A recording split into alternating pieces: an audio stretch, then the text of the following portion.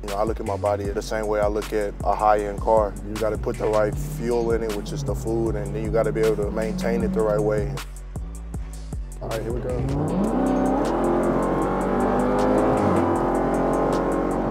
I'm Kenneth Murray, and welcome to my day off.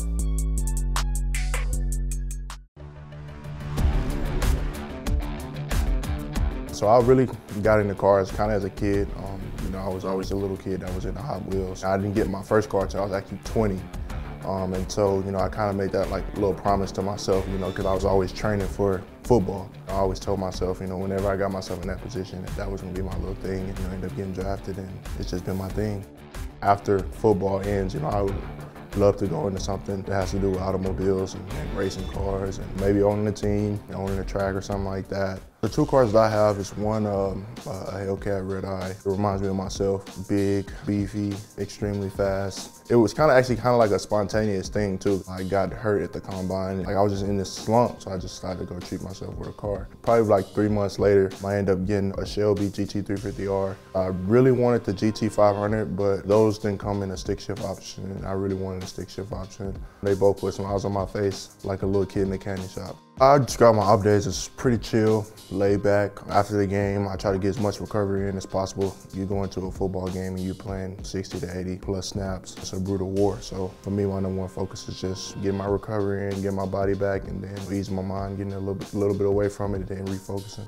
My rookie year, man, it was a year of growth for me. I think coming in with the expectations that, you know, first round pick, you know, you're coming in to play. I was thrown straight into the fire, and, you know, I wouldn't have wanted it any other way. Coming out to LA was definitely different from places like Oklahoma or Houston, from where I'm from, because it's kind of a smaller arena, and out here it's just such a big market, such a big everything. So settling in was just a little bit different, but I'm grateful to be in this division. Kenny's really kind, he's funny, he's caring, he has the biggest heart.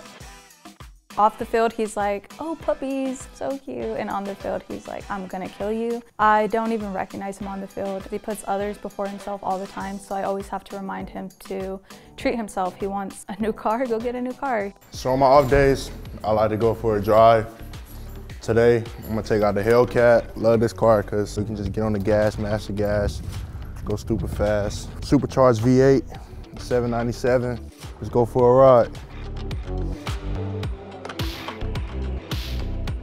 For me, driving is just relaxation. It's peaceful. You're just able to just take in everything, take in the scenery.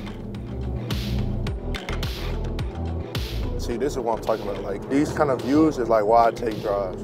Look at this, the mountains in the background.